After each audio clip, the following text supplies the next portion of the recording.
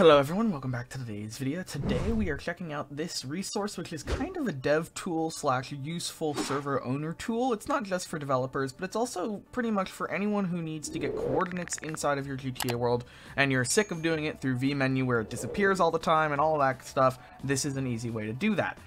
So if you don't know, coordinates are used where like gas stations are filled up. FR Fuel uses them to designate where you should have gas stations. There's a lot of different things that you can use these coordinates for. They're used in FiveM callouts, a bunch of FivePD callouts. There's a bunch of different things you can do with them, and this resource makes it really easy to get those coordinates without using Simple Trainer, without using something that requires you to continuously press a button to get the coordinates. This one is very easy. Pretty much how it works is you put this in the server, you type in a command, you go ahead and press E, and it will take those coordinates you're standing at currently and write them to a file so you can get them after you close the game. Very easy to use, very easy to install. I'm going to go ahead and download it, and then I'm going to show you how this works in a moment. So, the first step to do this is you're going to go to the resource page, which is linked at the top of the description.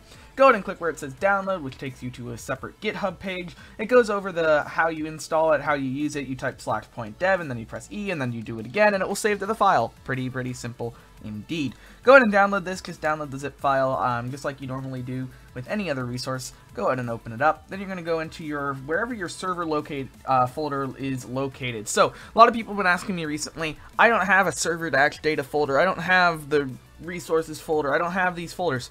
Don't worry. Everyone's setup is different. If you're using a host, your setup's going to be different. If you're using Linux, your setup's going to be different. But you're always going to have the folder where you keep your resources. Maybe it's not called resources, maybe it's called something else. But regardless, wherever you see like the normal game modes, gameplay, local, managers, that's the folder we're going to be doing 99% of the things we're doing in. So just make sure you've gone to that folder. In my case, it's the server-data folder and then the resources folder. Then what you're going to do is you're just going to drag in this full folder we just downloaded from unzipping. And you can see it just has the dash master at the end, so you're going to right click rename, get rid of that dash master, and just copy the name of the folder without the dash master, and you have it installed. Go back to your folder wherever you have your server.cfg file. In my case, it is the server-data folder. And then you're just going to add it underneath all your other resources in Shure, and then that folder name we copied a moment ago, and you're good to go. You can start up your FiveM server. To make sure this is loaded successfully, we're just going to check the console, and then you can see it loaded that folder, started resource. We're good to go. So I'm going to launch FiveM, and let's take a look at what this looks like in game. Alright, so we've gotten in game here, and we're just going to type the command /PointDev, and it's just going to go ahead and enable, and you can see in the top left hand corner, kind of behind the chat there, it says press E to leave a point. So I'm just going to go ahead and leave a point right here.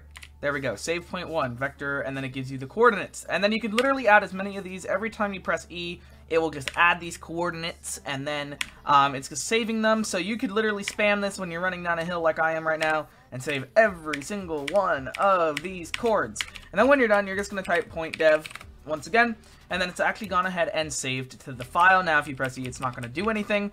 So now if we exit out of the game, we can actually go back to the file and see the list of the vectors that we have created, which you then can use in other places. So we go into our resources folder once again, we go into the folder where we had it, and then in here you can see there is a bunch of cool stuff. Inside of files, you can see it has the text file. If you open up this text file, there are our vectors, and you can import these directly to Writer or whatever else you're using to code with, or you can use them in FR Fuel or any resource that uses coordinates like ODSX. Promise videos are coming on those soon. I've been reworking all the videos I tried to make last week, so they're coming soon. So yeah, there you go. This is easy. Hopefully you did enjoy. Hopefully this does help you with your development or with your coding or whatever you're doing with it. And I will see you in the next video, probably in 2 days.